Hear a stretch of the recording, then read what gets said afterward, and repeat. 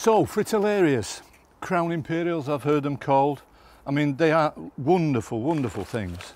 And they look so beautiful when they're growing up. They have this beautiful foliage, really nice deep green glossy foliage, and then you get this crown. And it really is the reason they're called Crown Imperials. They have this crown that is, they drop down and it looks for all the world like a crown with the flowers as the coronet round the edge of it. They're beautiful and lovely, first grade plants these are.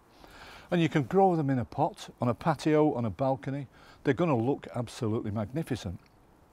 And they're so easy to do. All you really need is pebbles in the bottom.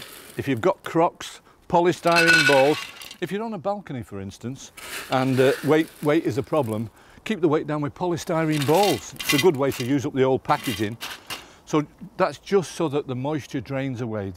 The bulb is going to swell up, but that's all it wants. It wants the moisture to pass from the rain or from you watering it.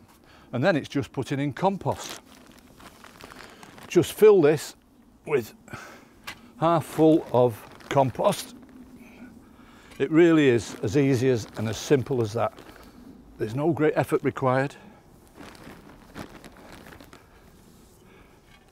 Just do that, tamp it down a little bit so you take out the air pockets, and we're ready to plant. These giant Fritillarias from Parker's are really, really good. They're beautiful size and the bulbs are fantastic. Now I'm planting Aurora, which is a beautiful orange one, Lutea, yellow, which really stands out, and Rubra, orange red. You really can't do any better, and the Lutea, the yellow one, really shows off the Crown Imperial, the name for the plant itself. So giant Fritillarias, you can't go wrong. Now in a pot this size, I'd probably put 3. 3's a nice number because they do grow very big, they swell up quite a lot, and the foliages once it in would fill this area. On a balcony or a patio, they look really stunning. Now these really are top quality bulbs, and you might notice there's a hole down the centre on lots of them, and you might think that's a bad one, but it isn't. That's the way they grow. The flower actually comes out of there. All these are going to do is swell up because they grow a little bit like an onion with leaves. And it's these leaves that are going to swell up, and then the flower just comes straight out the top. Beautiful dark green foliage. They really are a wonderful thing. And on a patio or on a balcony, this is going to give you a real kick, and it's as easy as this.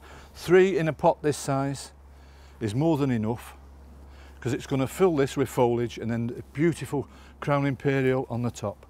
Lovely. And you just put the compost on the top, and if you're what you need to do is leave about 1.5 to 2 inches.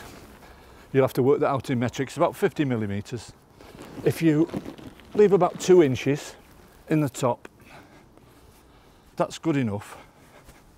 There you go, just smooth it out, take out the air pockets, smooth like that, and then pebbles on the top to stop the birds pecking at it, stop the weed seeds going in, and stop cats doing what cats do, just on the top of there.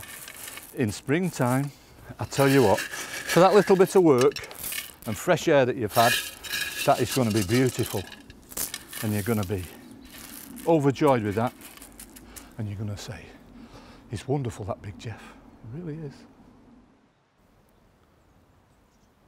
Well, our Fritillaria really brightened up the patio. Here's a look at the yellow variety, Crown Imperial, in full bloom. You've got to say, that looks lovely.